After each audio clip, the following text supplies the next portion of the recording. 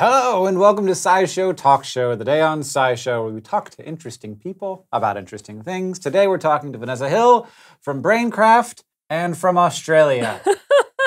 Hello. How are you doing?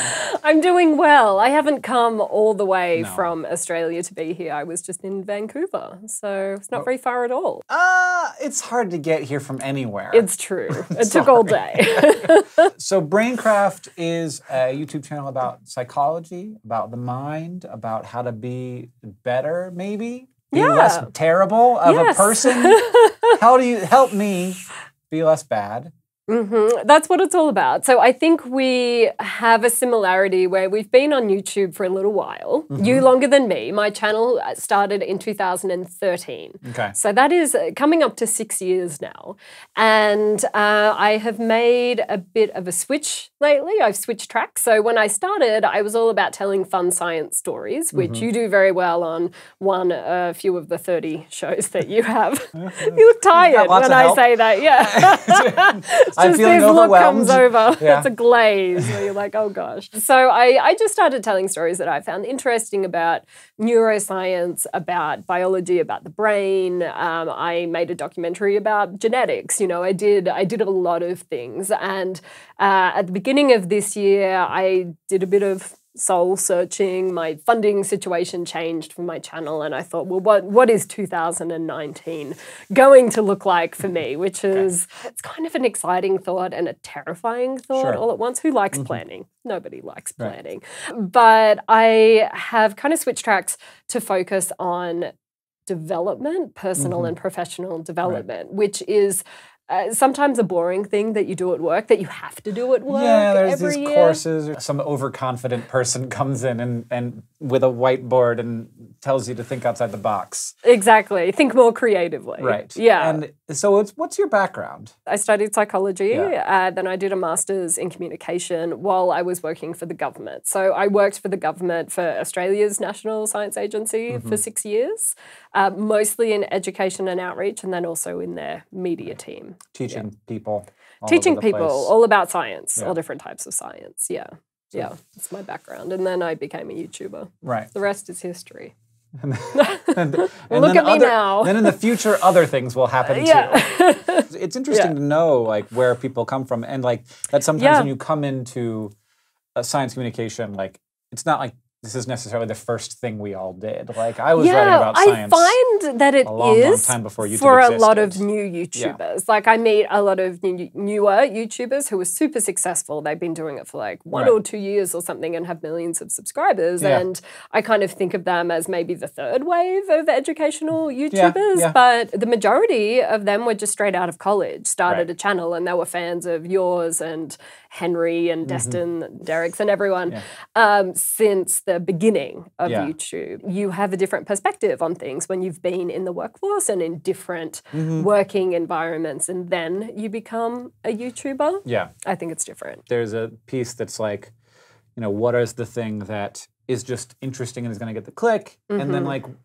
at a certain point, you also realize that you're like providing a service that people are benefiting from and feel like, how could I lean into that? Like instead of just like, you know, entertainment, interesting, informational stuff, is there a way I can make people's lives better with this? Yeah, so I launched a Patreon for my channel in January, and I was really taken aback by the responses that people sent me when they were pledging and all of that, saying that they hadn't supported a channel before, but they found my content helpful. And maybe it seems naive, except I was reading this thinking, you found it helpful? Like I thought it was just a fun story. Like I didn't think that people were going to apply something that they learned on YouTube to their everyday life. But I mean, that's why people watch Crash Course and things, isn't it? Like to learn and to revise. But I think more for a school setting rather than an everyday life setting. So that made me think like I really want to lean into this. Like I need to lean into this because I was unknowingly providing that for people in probably a really roundabout way, because I don't think the conclusions of my video or the stories were clear cut to help Sure. people learn how to break bad habits or be less passive aggressive or how to manage jealousy in their everyday life. But I just had like 1 or 2 tips at the end of this 6-minute narrative about jealousy or passive aggression or something like that. So I'm kind of like flipping my videos around to have this really practical advice in them that is still grounded in science but can be really helpful. Right. Professional development, personal development, it's also something that it's really easy for sort of pseudoscience-y stuff to creep into. Oftentimes what we see is like some researcher somewhere finds this and then like it goes through the filters of the universe and the sort of charlatan self-help person finds the message that they can pull out of it to make people think that, you know, all you have to do is one thing and you'll be a millionaire or whatever. How do you navigate that? How do you avoid that? And also, how do you compete with that? Yeah, I think, I mean, it's definitely hard to compete with because a lot of people are drawn to those kinds of conclusions. But I think like the audience that I have on BrainCraft and that you have on SciShow as well are people who want to see evidence, you know, like they want to know how things have played out in the real world, what kind of proof you have that something works. Even if it's not concrete, you know, at least a study or a couple of studies or a case study of something and how it's worked. So I always start by finding something in the original research papers and then building out from there. And I mean, a lot of it is me reading books that have been written by researchers, research groups, psychologists, people like that, and they often form their own conclusions. So I guess you have to like tread carefully when you're recommending some of those things or at least try them first or find a correlation where other people have recommended the same thing where it becomes like a thing rather than someone's opinion. But I think it's difficult on YouTube. I mean, it's difficult for the audience as well, like how they find content that is reliable rather than some person's opinion. It's YouTube. Anybody can upload anything to this place. That's the beauty of it, and then the curse of trying to search for something.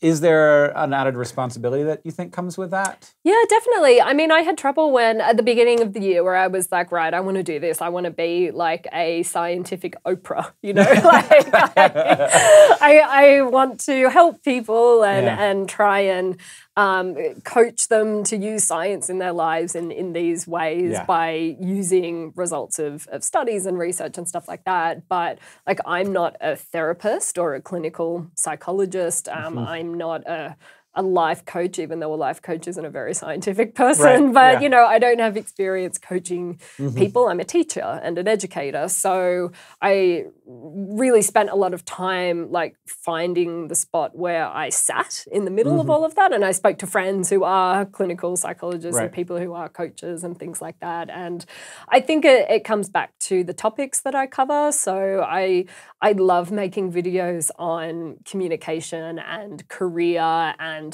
basic relationship stuff, social interaction, and not mental health. Like I don't have expertise in that, so I'm not making videos on depression or other things like that because there are a lot of really qualified YouTubers who are doing a great job there, and like that's not my area. Not necessarily a thing that like you need to bring to yourself to bear on.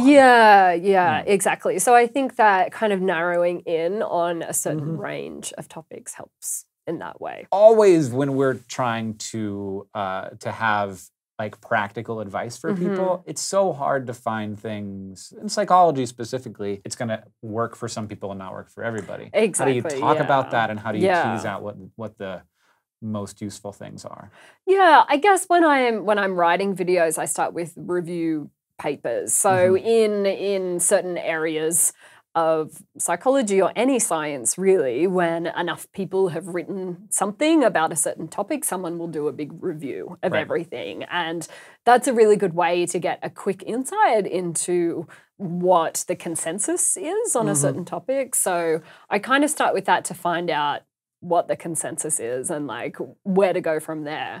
I suppose maybe I haven't found a good way yet to talk about how things will work for some people and won't for others. Like I do mention that from time to time, but I haven't like made a video on that. You need a tagline. That's should we come up with that right now? Just like it's something that you have to say over and over again. Like that, if this doesn't work for you, then like that you're just one of the people it doesn't work for. Watch my next video. There will be future. If that tips. doesn't work for you, just keep going. Yeah. And because I think sometimes with this kind of stuff, people can, like, if you try it for a month and it's not working for you, then you're like, what's wrong with me? Yeah. Because there's science that says that this works, but it's science that says that it works better than not doing it. Yeah. Not that it works for 100% of the people 100% of the time. That's just the vagaries of the human brain. And it might, like it might work for you, in January 2019 and not in January 2020. Like, yeah, I think metacognition isn't always a good thing. Thinking about why you're thinking about things and thinking about why you're behaving a certain way, it's exhausting, right? Yeah. So it can get circular, it can get spiral really fast. Exactly. Yeah. So I think personally, like I try and kind of focus on one aspect of myself and like work on that over time, or kind of write down like 5 goals before the end of the year and things that I want to work on. One is that I'm a chronic over apologizer. I say sorry all of the time. Like every time today that I blow my nose, I just apologize to everyone in the whole room. And everybody's like, yes, we have all had colds. Yeah. Yeah, or if I'm holding up the line on the plane, putting my bag in the overhead compartment, I'm like, sorry.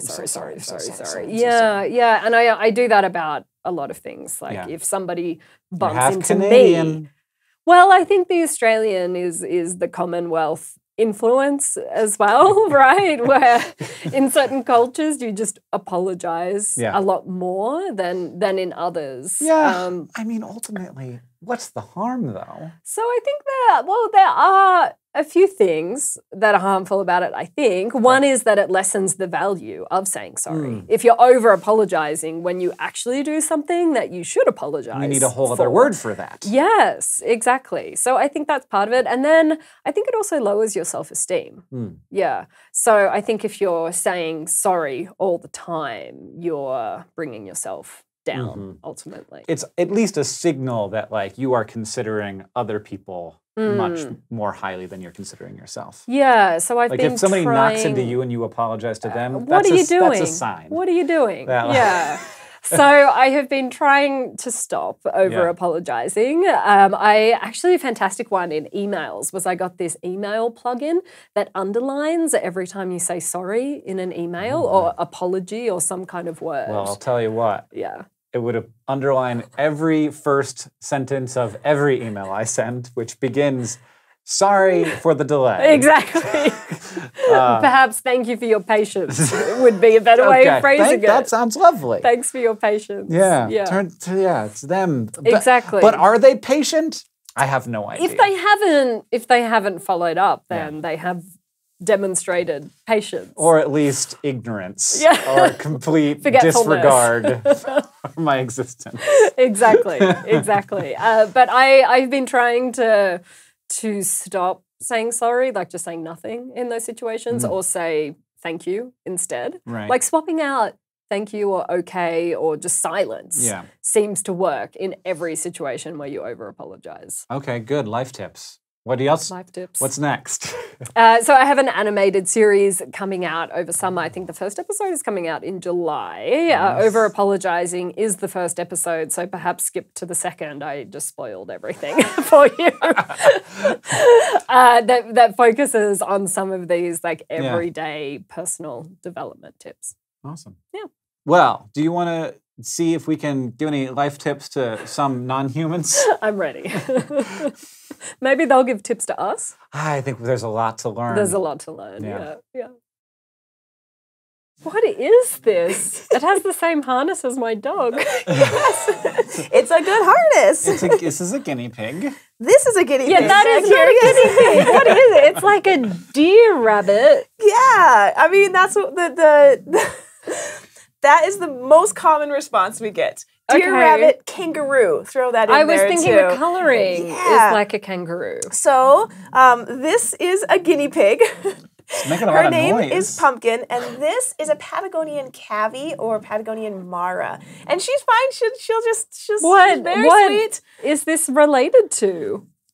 Guinea pigs. They are both in the Cavy family. I told you it was a guinea pig. It's very close. It's like a guinea pig miniature horse rabbit.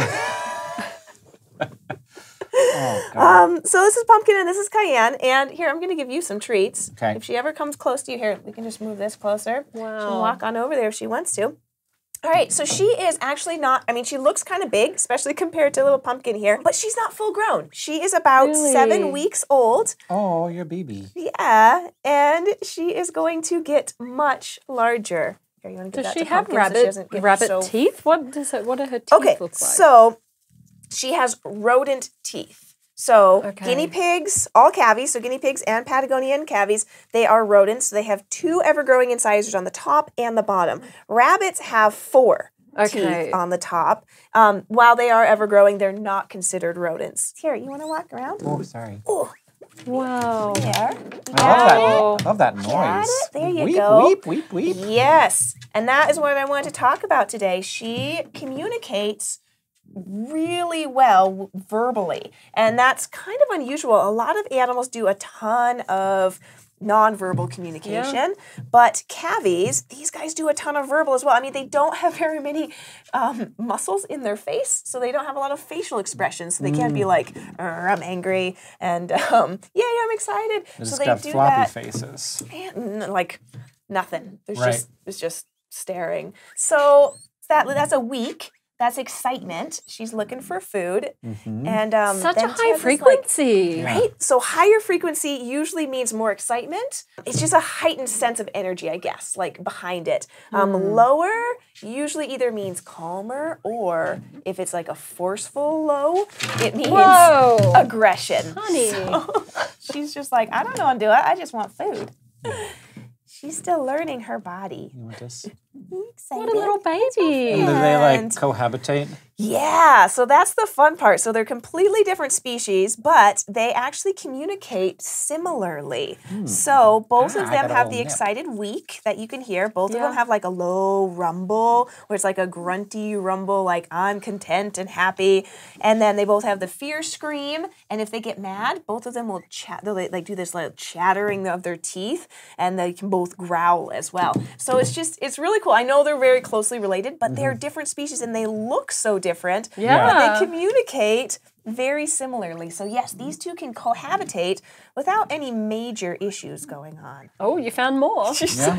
Can I feed her? Yes, absolutely. It's got a very soft nose. You can just put it into your hand and she'll eat it right out of your hand. Oh, this is going to be fun. Tickles. Yeah. Yeah. Very gentle. Hey, I like how she just like does this little steppy Right. step. it's like walking on my elbows. that is where she looks like a kangaroo, where she's just balancing on her Those hind back, legs. yeah, and then her little tail. She Yeah, has like little So weird. it's like a gelatinous rabbit nose. tail. thing. It's Don't right jump here. down there. No. There you go. No, it's there. So they have these little pads on the back of their feet there. They're hocks right there. And as she gets older, the skin will build up more and more, and she'll get like a big callus over there, back there. And she does that like little, So walk around on. little walkie, yeah. Is thing. that? I guess that's the whole thing. Is the foot. Yep. like- yep. So that's her heel. So it looks like it's Yeah. like her elbow or whatever, but no, that's her heel. That's like dogs' feet are like that as Yep. well. And then the bottom, and then that she walks on her toes mostly. Right. So that grunty thing, that repetitive grunt, is like what she does when she's close to her pals or her family. Oh. She would do that noise constantly if she was following behind her mom or her dad walking around. Whoa, careful, honey. Give it all to me. She looks like a wallaby all. from the She front. does, but they don't. The way that she's jumping up. Yeah, when she's standing up like that. Yeah. Yeah. But she's missing like Yeah. the huge Yes, back end. exactly. Yeah. But the ears and everything, I know. Hi, friend. What So- was her name again? Her name's Cayenne. Hi, Cayenne. Cayenne Hippo. born at Animal Wonders? She wasn't. So we got her as a companion to our larger Patagonian Cavy. He's 8 years old, and his name is Chili Pepper. Right. And so Cayenne is going to be his companion. Originally, Does that mean they're going to mate? well, It would have, but we sterilized Chili Pepper. We are not a breeding facility. Okay. So they are monogamous in the wild. They do communal living, but they're monogamous, and it's totally on the male to keep the relationship going. Like the female's like, I'm just doing my thing, and the guy is like peeing around her, pooping around her, peeing on her, rubbing. Well, that's one way to do it. It's called anal digging, and he will just anal rub digging? his bum everywhere. If she is receptive, it's funny. Like he'll pee on her, and then if she's receptive, she'll just pee right in his face. Like, I also pee on you. I agree. Yeah. She's content to just ploop. What makes a guinea pig mean? 'Cause I've met mean guinea pigs when I was a kid. My friends always had biters. So what would make them, what I would say is not mean. What I would say is they're being defensive. Yeah. And so they are not happy with whatever you are doing to them, and they're saying, stop it. Right. So that would mean they are scared. Pumpkin doesn't seem to be scared. Pumpkin's very content. Pumpkin is just, she just does. Cayenne, on the other hand, she does. She's spreading out slowly, just taking up more and more space like a guinea pig puddle. Beautiful, warm, fuzzy puddle. She's wonderful. She does not feel afraid at all. She doesn't feel like she has to defend herself. She's had plenty of food, so she is, absolutely content. Who bred you like this? She's a mutt, but she's got this long hair, and it's a little bit short right now, but it will grow a couple inches longer on the side, and it almost looks like this, you can do it. Like that. You can do it. You can jump down. Bye-bye. What's the lifespan of Cayenne? Not very, in the wild, 2 to 4 years. A Cavy? Yeah. Wow. That's quite long. There's a lot of predators out there. Well, in captivity, they can live 12 to 15 years. Wow. So it's all predator-based. Once they just get a little bit slower than the fastest predator in their prime, they're going to become food. So When do they start breeding? So they start breeding at about 10 months. They can have their first litter in the wild. So just before a year old. How many babies in a litter? 1 to 4. Okay. Well, that's quite small. In the wild, they just have 1 litter. They breed once a year. In captivity, they can have up to 4 litters. Oh wow. Wow. Yeah. And then these guys as well, they can have up to 5 babies generally. And when they're younger, they'll have less babies, and then they get older and they have more. Guinea pig's lifespan in the wild, you don't really find this. This is a domestic breed, but they also have a very short lifespan, 2 to 3 years in the wild. But in captivity, they can live about 6 to 8 years. So they're normal. So rodents generally aren't very long-lived animals. But definitely they're prey animals, so in captivity, being kept safe if they're given the right diet. Yeah. Both of their digestive systems are pretty sensitive. She's like, yes. Oh, good noises. So much communication, right? That's such a very sweet noise. She's like, yes, please, more of this. So this is a purr. I mean, it sounds like a purr, but it's a purr or a grunt. But they can communicate with each other. Yeah. And that's what makes them special. And us. That's the cool thing is we can... You understand her vocalization? Yeah, but I think you guys could too. If you just... If you walked into a room and she was like, wee, wee, wee, you'd be like, oh, yeah. Yay. I get it. I get it. Yeah. And if she was like, mah, you'd be like, yeah, I get that too. My Labradoodle has quite an extensive range of vocalizations. Yeah. There's something like this, but just a little bit lower pitched. Okay. Yeah. A little hummy purr thing? Yeah. Oh, that's cute. Yeah. So getting back to why we have Cayenne, she's a companion for Chili Pepper, our bigger Patagonian Cavy. But originally we had him just partnered with guinea pigs, and they got along really well. But then we rescued a couple more. Do you want to get up and move around? We rescued a couple more guinea pigs, and then they really started just interacting with each other, and he was kind of left out. So we're like, oh, you need that socialization. You need that. So that is why we ended up getting Cayenne here. Did you start ignoring Chili Pepper? She's like, I got my own friends. Yeah, that's not cool. You can't just ditch a friend. Especially when it's cool, big friends. These two actually get along really well. Okay, good. They do. Do they ever cuddle? Hi. They sleep next to each other. Yeah, just lie to me. Tell me they cuddle. They groom each other. Oh. Yeah, so that's cute. Yes. Yeah. You want, okay. You're so You do your thing. Oh, she just loves her treat so much. Like that was my Cav impersonation. Can you? She turns in a circle if she feels. Oh, she got distracted. We train here. You already know how to turn in a circle? She does, right here. Girl. Oh, what else are you going to learn how to do? She knows how to stand up. Let's see if we can focus. Oh, Whoa! You're only 7 months old. 7 weeks. 7 weeks. What? Yeah. 7-week-old baby can't even move. Yeah.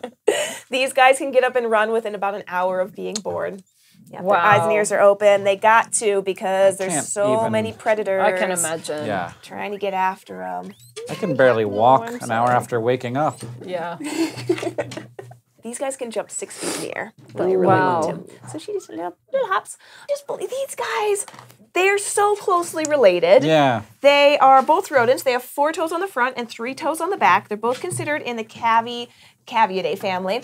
And look at the difference between Yeah. them, though. She's like on stilts, and she's got like her legs are like an inch long. Yeah, but she does have the same, like walk on the toes, but also the heels are... Yep, similar feet, but they beautiful. can't. They don't have that super long extension. These guys can jump Right. 6 feet, like I said, and they can run about up to 40 miles an hour. Wow. So these guys are absolute sprinters, and they need to get away. These guys are short, like scuttlers, and they'll just Wanna go and face hide forward? under a bush or something like that. Pumpkin, thank you for sitting on my lap. Very warm. It's a very warm little animal. Yes. And it's really great to meet you as well. It was wonderful. Cayenne. What a curious little Cavy. Yeah. Looks like so many different kinds of animals Yeah, put together. all the But different she Yeah. is just who she She was is. very special. She's like, food? It's like, you boot me. That's all she cares about. If you want to see what Jessi's up to, you can find her on YouTube at youtube.com/animalwondersmontana, where we can see all of the animals that Jessi takes care of here, or at Animal Wonders. Yeah. And Vanessa is at BrainCraft on YouTube and at Nessie Hill on Twitter. And you can see all the things that she's up to. Thank you for watching, hanging out with us here on SciShow Talk Show. I'm just going to go cuddle alone now. Bye. Bye.